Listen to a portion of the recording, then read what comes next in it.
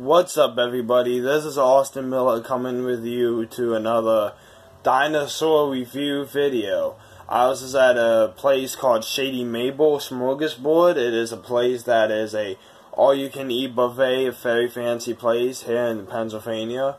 I was there with a friend, and I like to go to the gift shop because it's huge. It's like a mall, and they actually sell Papo figures there. And I had it on the back of my mind, well, what if they had any of the 2019 ones there, because I didn't actually get any of those. Well, to my surprise, they actually had one there. I was looking at all of them. They didn't really have much of choices, and I was looking at the allosaurus ones, and then boom, right there it is. I see an allosaurus with a different paint scheme. I'm like, oh my god, that's it. That's the one I was thinking of, the one that I was hoping I would find and see. So here we are. We have the brand new 2019 allosaurus. And I will do a side-by-side comparison of the two. Here it is. I am so happy I got this. I mean, it just looks beautiful. I mean, yeah, it's not bright colored, but I actually kind of like the darker kind of variant of it. It is like an American looking allosaurus. It is very, very, very beautiful. And you can see now it's got like, I mean, its mouth is well, very detailed. You can see how it's got this like white stripe going along its back and its neck. It's got these dots. It's got the red. It's got the blue. It's got the orange eyes. Man. And it's once down here you got like a crocodilian like kind of tail. Oh my god, man, this thing is beautiful. And it's Happy Father's Day to all those fathers out there. I actually got a discount on this. 20% discount on this for Father's Day. And I consider it as being a present kind of for me being a father for my little baby girl. And I saw her yesterday. I really miss her. But I kind of consider this as being a very wonderful gift, as being my first Father's Day as a daddy to my little baby girl. And yes, she is going to be adopted and everything, but I see her all the time, and I'm hoping to see her again next week, at least I'm supposed to. Man, this thing is just so freaking beautiful. Like, oh my gosh. And like, this is not bad. Like, some of the Papo creatures can look really crappy when you get them. Some of them, like, you might get the same one and it'll be really good looking, and then you get a very crappy version. Now, I ordered a lot of the old Allosaurus figures, and I ended up getting one that was actually really good.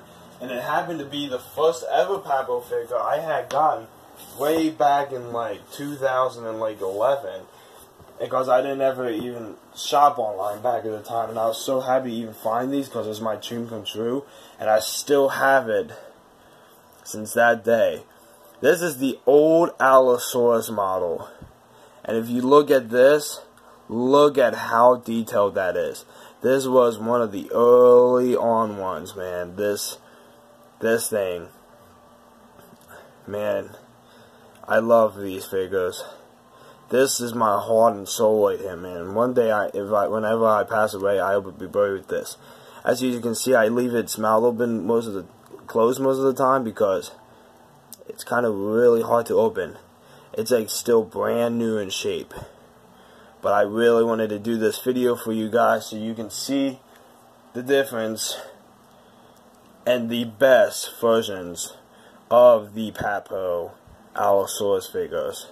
My golly. This one has a little bit of a brighter mouth. But man, these models, man. I love the Allosaurus. My favorite dinosaur of all time. There's nothing like these figurines right here. And I will take my camera off my camera recorder to show you guys the rest of my Papo collection. Yeah. But I wanted to do this for you guys because I'm pretty sure you guys love it. Man, these are so well together. Now, I will spring over my Allosauruses to my collection over here. I'm probably not going to put the new one with the other ones, though, because I don't really like getting two of the same model. but I just figured I would have to do it because of it being, I just really wanted it because of it being the allosaurus, you know. So here is my Papo collection. I got like really good looking detailed dinosaurs of each and every single one of them, as you could probably tell. I mean, at least when it comes to the carnivores, I got really, really high detailed carnivore ones. And I got most of these guys, like the Ceratosaurus and stuff, I had pre-ordered them and they did come out like last year. My Velociraptor, man, my feathered Velociraptor, kind of really hard to see. I don't really like touching them too much and moving them, but it is very highly detailed. And I actually just got the Quetzal today too. They have one Quetzal left, but I figured I wouldn't do a review on that because most of you guys already probably own one. Yeah, I mean, I got a high detailed Spino, one of the early Spinos. You know, I probably showed you that already.